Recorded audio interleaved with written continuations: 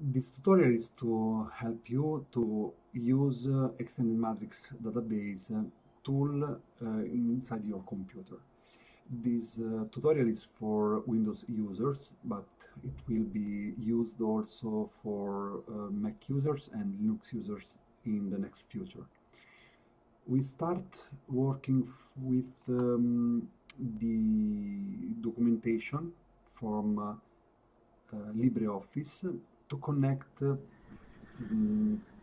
base and to connect it to SQLite database that actually can be reused in several ways in our pipeline to connect it with Blender. To connect SQLite, there are several steps, and we will see them. It's a very short way to do it. First of all, we have to download the SQLite ODBC driver, this one, and install it.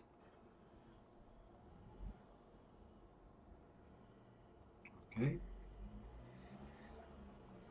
Great. We previously downloaded the LibreOffice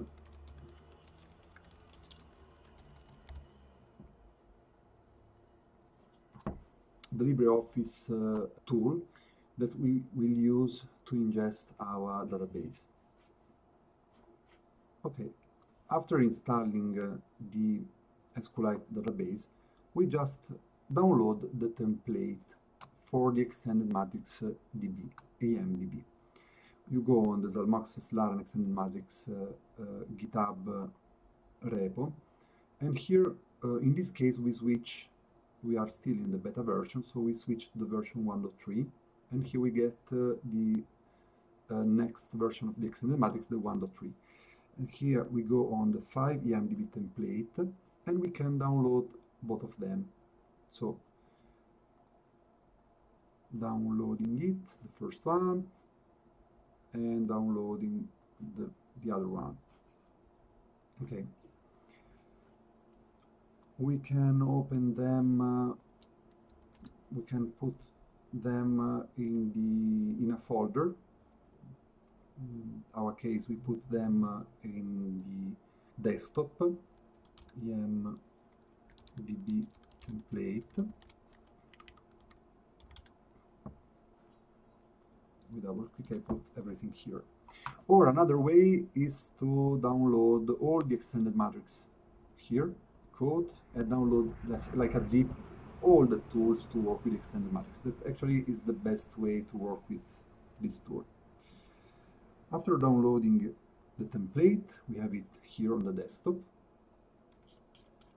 and this is the SQLite database. We have to use it within LibreOffice. How we can do it?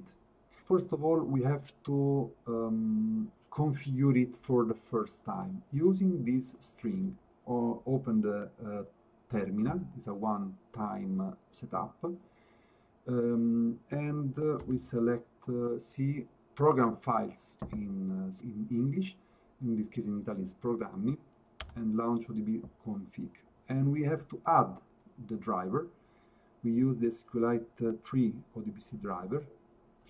We put as a data source name the string libretest-SQLite, and the database name, we go on the desktop, and we select the US sheet, open, and the sync mode is normal.